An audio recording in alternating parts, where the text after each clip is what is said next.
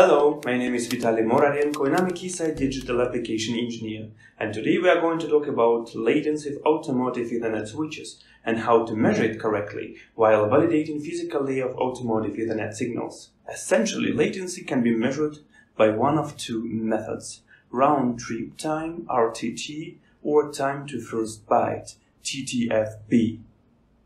The round-trip time method measuring the amount of time it takes between when a client sends a request to the server and when it gets it back.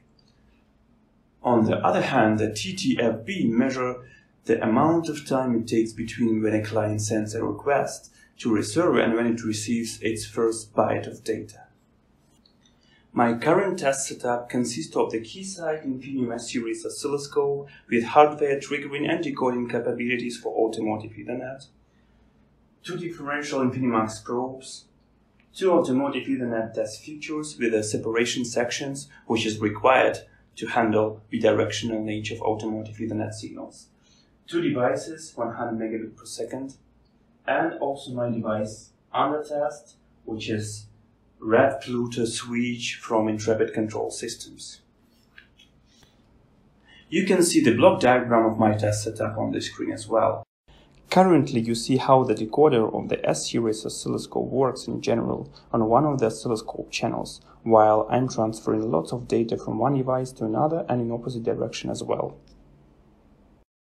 Now let's focus on the automotive Ethernet switch latency measurement. For this purpose, instead of lots of data, I need to send just a ping echo request signal and capture it together with echo reply signal coming from the switch. The challenge is that I need to decode both packets to be able to distinguish them from other no data signal as it presents all the time. Now you see on the yellow trace the signal coming from the transmitter and measured right after the directional coupler of the test fixture, and on the blue trace the signal coming from the switch as an echo reply. We set the trigger system to capture the first Ethernet package on the blue trace channel 3. Using the markers and the round-trip time method of calculation, you can easily measure the latency, which is currently about 150 microseconds. Of course, what I've measured now, it's not the latency of the switch itself, but the whole latency of my setup, including latency of devices that I have and the Windows-based PCs I'm using to send and receive the echo packets. This latency will be dependent on the DUTs and what they need to process.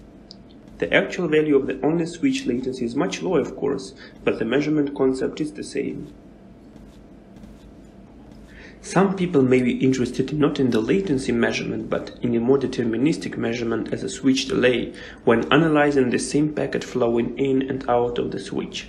In the current example, the value of such a delay is about 14 microseconds.